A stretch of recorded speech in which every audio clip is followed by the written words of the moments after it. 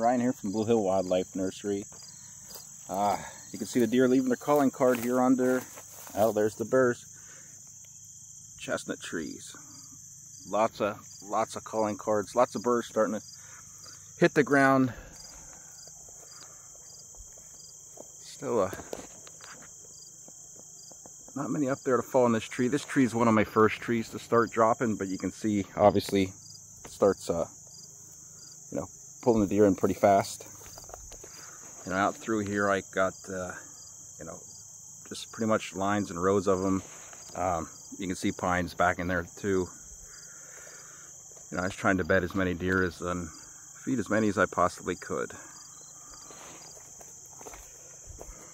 You can see, even down through chestnut trees.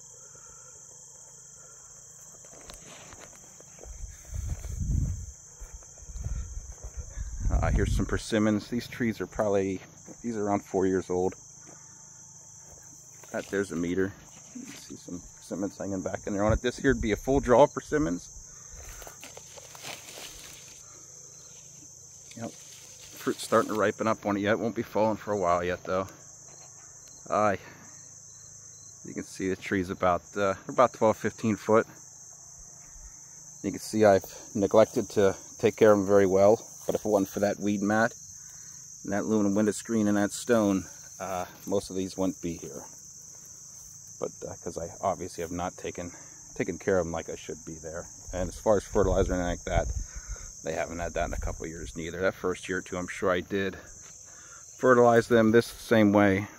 Yeah.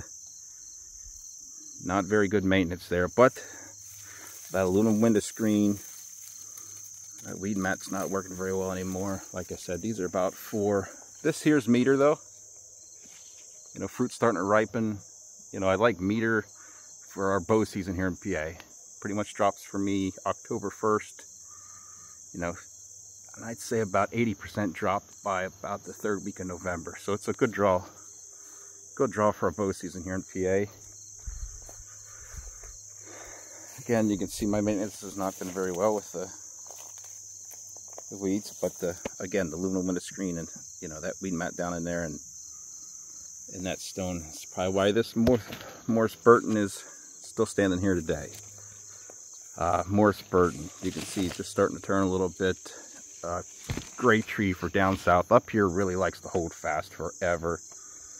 I got a fair amount of them, but the fruit just likes to cling too fast, but makes a great late persimmons in the south.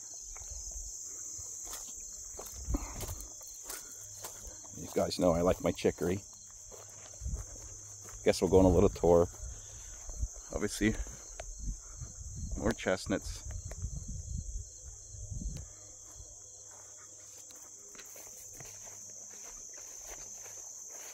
More chestnuts. These chestnut trees, if I didn't say, are all about in that 8-year range.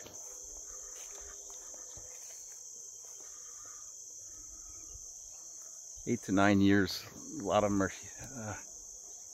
I don't know, 30 foot, 25 foot. See more chestnuts. Like all these ones here we've been looking at, they're nice and tight yet. It'll be a couple weeks before they open up.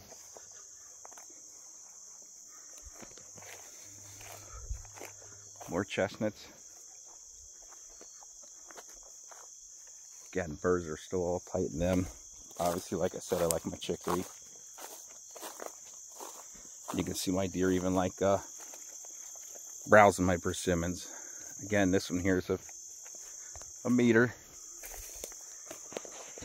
This one's got some more age on it, like them last ones looked at her. 4 years. This tree's probably, I'd say 7 or 8. Maybe 20 foot.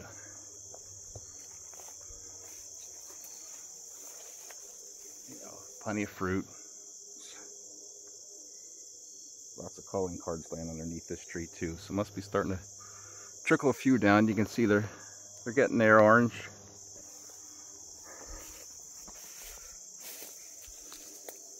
Some full draw persimmons. Some deer beds. Again, I was trying to, have a lot of bedding in my cover.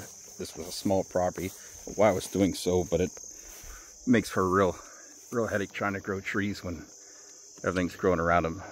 Would have been better off creating an orchard and keeping everything nice and mowed. This here is Deer Luscious. You can see it's starting to ripen up. Lots of fruit hanging up top there. Thanks for watching.